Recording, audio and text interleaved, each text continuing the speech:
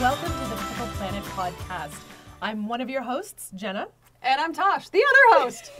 And we are so excited that you are here for this episode because this one, oh my goodness, you guys have been so excited about this episode. It's all about you. Jenna and I just have a list of questions right here beside us that were sent in. Us. Yeah, and we're about to get down to the nitty gritty of it. Yes, so this is fair warning, whether you're watching or listening, if there's other people in the room with you. Little people?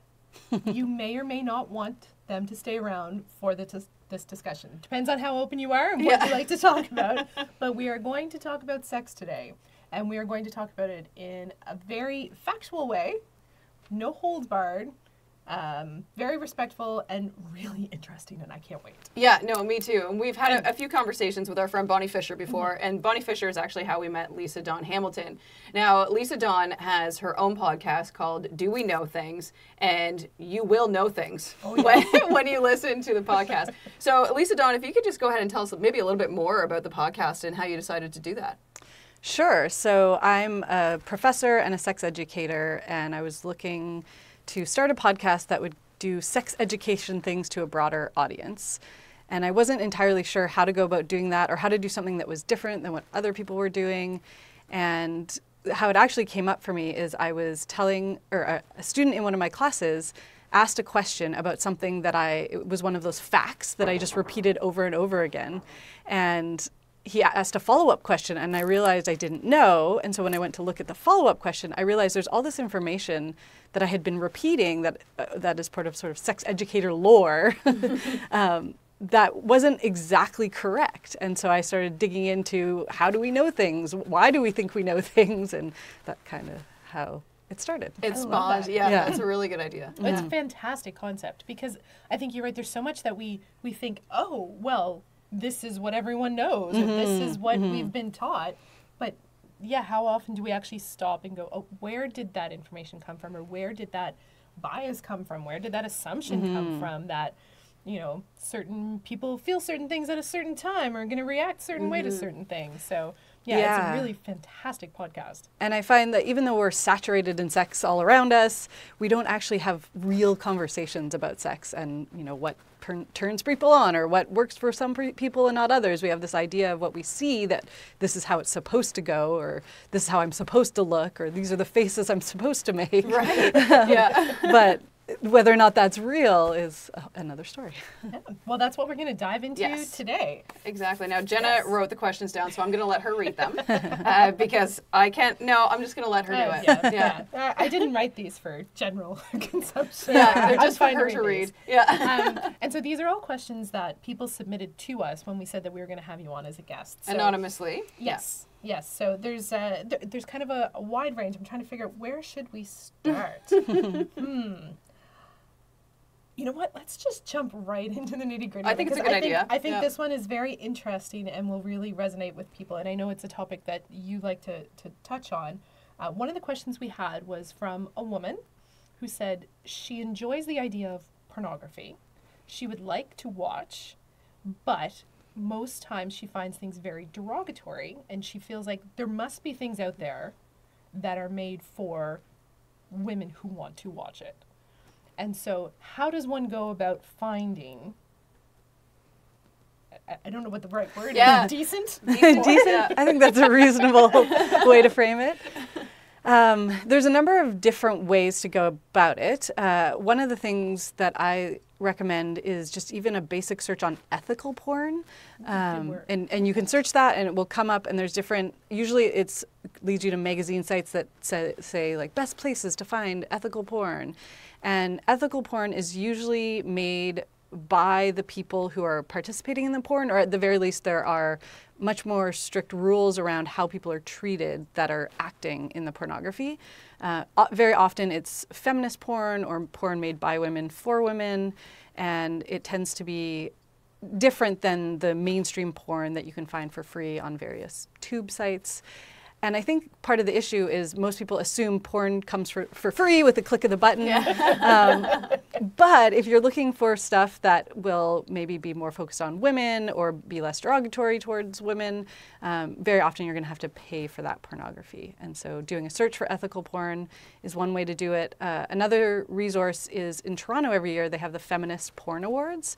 And so you can look at who won the Feminist Porn Awards, and they have resources and listing of directors. That's fantastic. Yeah. Because that's exactly how I'd go to like find movies I like. Right. Who won the award? Yes. What looks good? Yeah. And Erica Lust is a director who was someone who was involved in the porn industry and realized how harmful it was and decided to start her own thing that was respectful and did pornography that women would actually enjoy. I'll also put a plug in for non-visual stimulation. So erotic stories, I think, are highly underestimated. Yeah. And there are, you can buy them in book form, but also there's one website is Literotica, and it's just sort of like Wikipedia of erotic stories. Anybody can submit a story. Some of them are terrible, but you can search around for different fan fiction. Categories. And then that way everything's in your head. So it's, for some people, a safer way to do it, where you don't have to rely on what's going to show up on your screen. You can just make it all happen in your head. Yeah, and then they can look like any way you want them to look. Exactly, yes. Little Jamie from Outlander. All right, I think that was a fantastic little It's a good way to get into it, exactly. All right, so I think maybe flowing from that pretty easily then is, so if you're in a relationship and one partner feels like they want to introduce pornography or other interests, other things, what is the best way for someone to approach that? Mm-hmm. It's a tricky question because I think sex, even in long-term relationships, can still be a bit of a minefield for people to talk about if it's not something that they usually talk about. And one of the things I often recommend for people is to say things like, "Oh, I was listening to this podcast," or blame us. Jen and Tosh told me to tell you. It's fine. We'll never meet.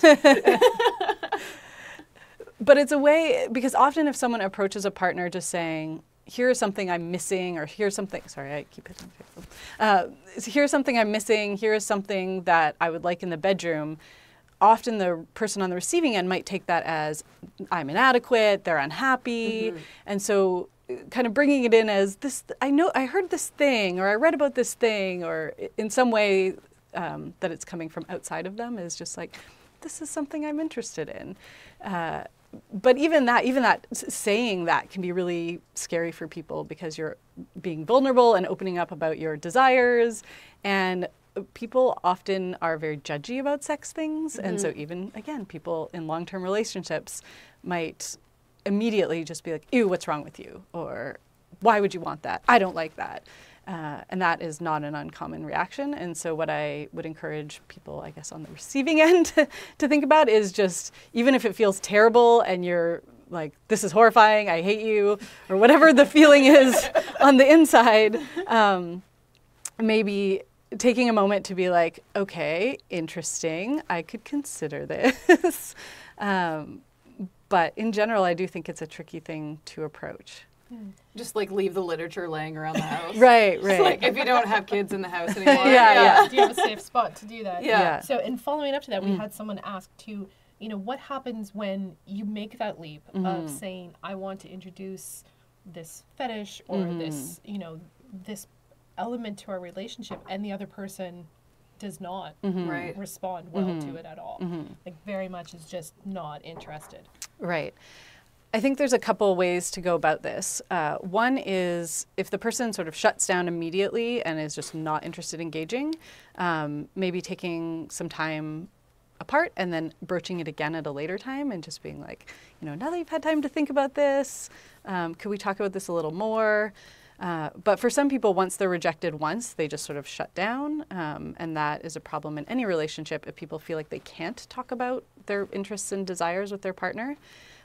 So my first suggestion would be to try it again later and just say, "I'd really like to talk about this. This is something that's really important to me," or not even that it's important, but this is just something I think could spice up our sex life, or whatever the interest is.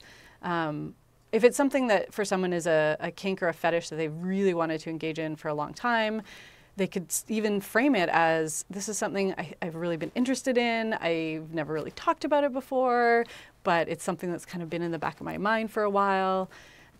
Just sort of framing it as not an attack on the person, or not a judgment on the person, but just saying, this is about me, this is my interest. I'm hoping that you can hear me and like at least consider this.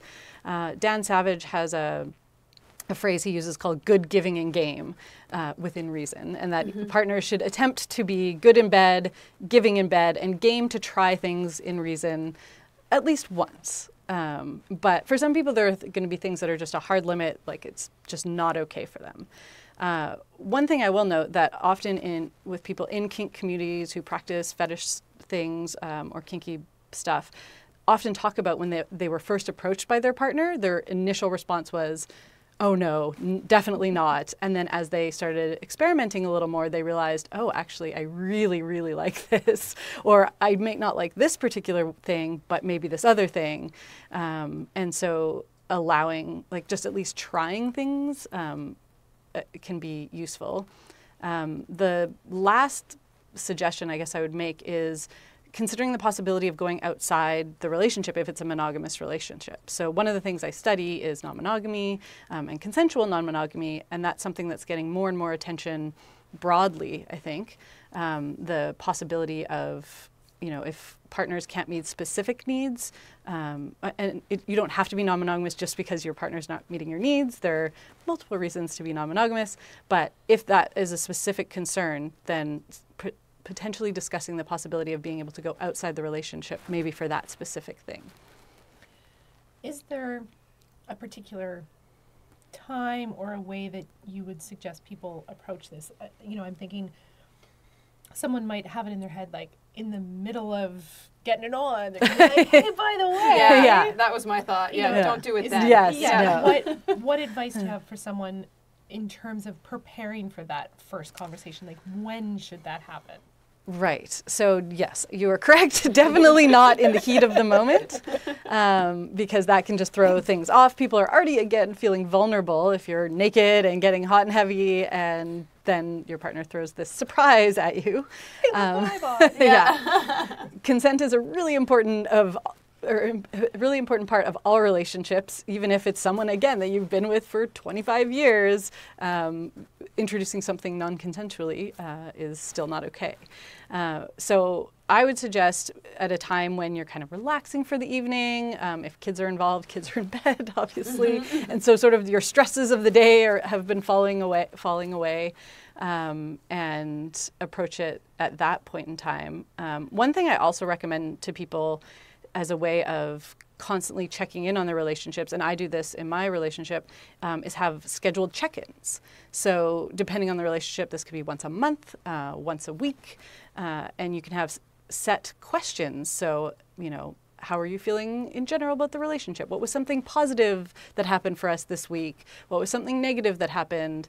How are you feeling about our sex life? Is there something you need, or if there's something you're interested in trying? So setting up a framework where it just is part of the relationship. So I think about this, a lot of people do budget check-ins, right? So you do your budget check-in and then you do your relationship check-in.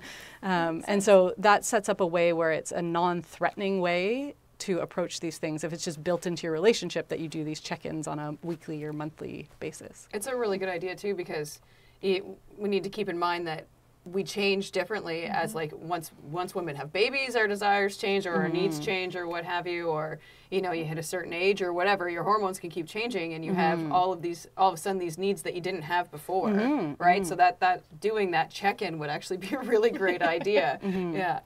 And then it doesn't leave the burden on one person to have to awkwardly broach this topic that they've never talked about before. Yeah, no, it's like, we're going to talk every month, both of us, about this. Yeah, make it a date. Go out for supper. Yeah. Talk about it in a public place. Unless you're a really loud talker, that might make it awkward. But, right. So that kind of flows into another question that we had. Someone sent in a question and explained their relationship as, they're a committed couple, been together 22 years, married for most of that time, both in their 40s. she's experiencing a very high libido. He is very much not. She's tried to talk to him. She's tried to introduce different things to kind of get things back to, I'm assuming, where they used to be. And they seem to be hitting this wall of not being able to understand why they're not in the same place. So what advice, what words of wisdom do you have for someone who finds themselves, and I mean, this is a very specific, it's the woman who's feeling this way towards the man in the relationship, but I think there's probably a lot of relationships that get to that point of one person has a high libido, the other doesn't, and all of these little, like, let's talk, let's try something new, nothing seems to be changing the situation.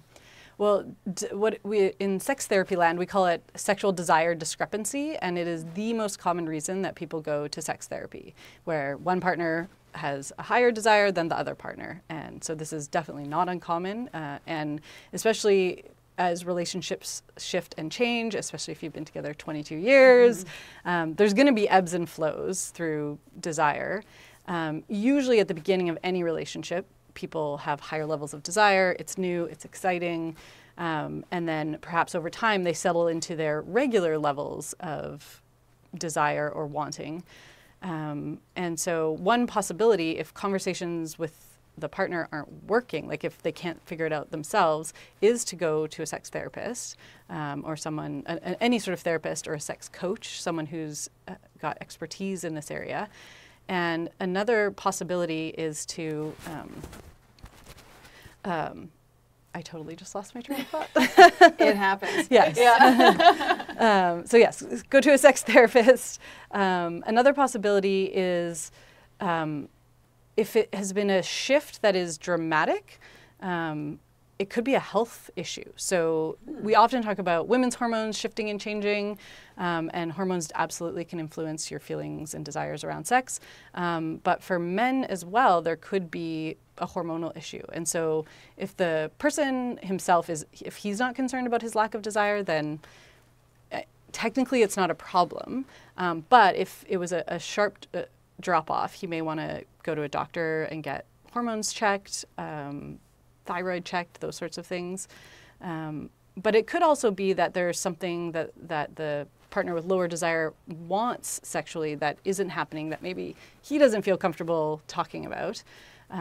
Or it could just be some people just get to a phase of their life where they're just not interested in sex anymore.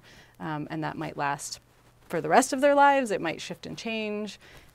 It really varies depending on the person. And they say that too, don't they? That kind of like as we age, women get more desire and men get less. Or is that like another myth, I'm right? going to go with that. That's probably a podcast topic. Yeah, yes. Yes, that is going to be one of the podcast topics on Do We Know Things. But yes, the general sense is that women in their mid to late 30s going into their 40s tend to have elevated desire. I actually haven't looked into the research on that yet, but that is my sense. And then we tend to see a drop-off of desire as women go through menopause on average. But some women find that, post-menopause, their desire goes up a lot because they know there's just no risk of getting pregnant, so there's like no consequences to having sex, and so they can really let themselves go. So part of it can be hormones, but part of it is also, the worries you have in your brain as well. Another question that we had that I think is probably relevant or going to be relevant to a lot of people who listen and watch our podcast is, you have a couple who have young children at home, and so the kids go to bed and you've gotten into your routine that's when you have your alone time. And then suddenly you have teenagers who are up all hours of the night and can hear things and understand and know what they are. Yeah, exactly. And so we had someone reach out and ask for, some tips and some thought, and like, how do you keep having your healthy sexual relationship when you've got teenagers in the house that you're trying to, I don't know if it's be respectful of or trying to avoid. I'm not even sure because mine aren't that old yet. But I can see it on the horizon. I thought it was a very good question. Well, one great thing about teenagers is that they like to go out with their friends. True. And so part of it could just be planning and sort of coordinating when the teenagers are out of the house, and usually you know when they're going to leave and when they're going to come back. And if it is a situation where in the house there's really nowhere to have privacy, that might need to be the strategy, is waiting for the kids to be out, or making sure that they're in a totally different part of the house. Even if they're awake, if there's a basement where they go hang out with their friends, they probably can't hear you if you're upstairs. And with kids of all ages, I think it can introduce like fun sneakiness, trying to be quiet, trying to, do things that to make it make you feel like a teenager again. Exactly. Yes. Play up the fun of it. Yeah. Date nights or what have you might have to enlist different places besides the house. Yes. Yeah. That's true too. Yeah. You can just rent a hotel and go there for an hour or two. Yeah. They're teenagers. They can stay home alone. Exactly. That's true. Yes. Yeah. Yeah, some of us don't have that option yet of leaving them home. No, not yet. Not yet. It's funny. We're going to wrap up here in a minute, so that I think that's the last question we're going to get to. But it was funny. I saw a comedian on the weekend, and she is fantastic and hilarious, and was talking about the fact that her children are now teenagers and into their young adulthood. And she talked about how her daughter has moved back home, and she was like, going to be that cool mom, and everything's great, everything's good, you do you've got your room down here, whatever. And then the daughter was bringing her boyfriend home and having very loud, fantastic, and the mother was so mad because she was like, I stayed quiet for 20 years. Yeah. And it was so, I had already seen this question come in. I was like, oh my goodness, that's so exactly right. We spend so much of our lives, I think, having that, like, the kids can't hear us. Mm-hmm. Yeah. Like, maybe the kids don't care. Maybe.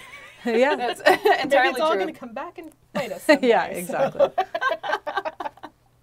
Wait, thank you so much for taking the time to answer those questions, because I think there was a lot to think about for people, whether or not, you feel like everything's great in your relationship or not. I think there was a lot of really good information there about just how we should approach these kind of conversations. Especially, they could come up in the future, Yes. depending where you are in your relationship right now. Well, that's the thing. Like you said, things shift all the time, and it's great to know that there are resources like your podcast, and I have seen some sex coaches and some sex therapists starting to trickle into the mainstream locally, which is really interesting. Definitely. So if people have some questions for you, how can they anonymously ask you questions for your podcast? That's a great question. Maybe I should set up my own anonymous Dropbox so I can put that on my Instagram at Do We Know Things. I'll set up another anonymous Dropbox. That's fantastic. Perfect. Thank you for listening and watching, and remember to do us a solid and subscribe or leave a review wherever you listen to your podcast. Thanks so much.